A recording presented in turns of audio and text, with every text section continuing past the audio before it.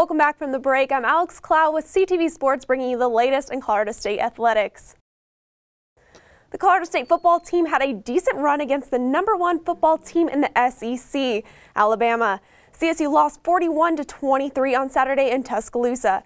The Rams had 391 yards of total offense and Alabama had 487.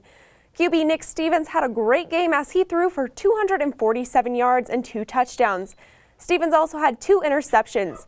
The game was off to a slow start there in the first quarter as the Rams trailed 14-0, but that was what most people expected. True freshman Warren Jackson was able to get his first career touchdown before the end of the half, which I'm sure he was very excited to have his first touchdown against Alabama. In the opening of the second half, CSU turned over the ball and Alabama took advantage of that.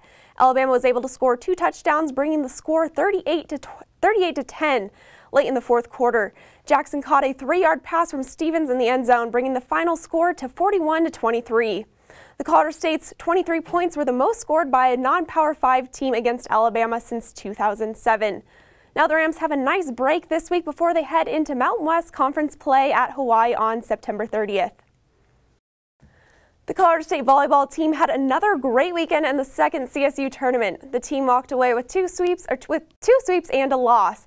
The first 2 sweeps were against Albany and Xavier. The big loss was against Colorado on Saturday night, who is currently ranked 25th. Roughly 4,700 Ram fans came to support the team, but CSU fell 3-2.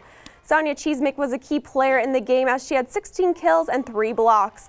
Brianna Reynolds and Jasmine Hanna also added 13 and 12 kills respectively. The Rams won the first 2 sets, but CSU's defense was able to put a stop to the Rams.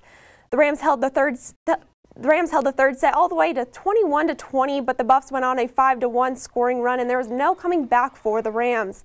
The Rams were clearly struggling there in that last 2 sets as they fell to a .200 hitting percentage. The Rams went 10-2 in the preseason and will begin conference play this Thursday against New Mexico at 7 p.m. in Moby Arena.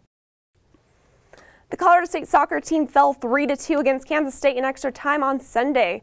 K-State was able to score 2 goals in the first 31 minutes of the game, but those were the only goals they were able to get for the rest of regulation. CSU's Beth Plentel took a penalty kick for the Rams and beat the keeper to the lower left. This brought the score to 2-1, and the Rams continued to fight in the second half. And Hannah Gurdon passed the ball to Maddie Rodriguez, and she fired a shot, bringing the score to a tie. In the 95th minute, K-State's Brooklyn Entz got the third and final goal of the game. The Rams will open up conference play this Friday at Air Force at 7 p.m. For more sport updates, follow the CTV 11 YouTube page, and don't go away because Kira Coles is up next with entertainment.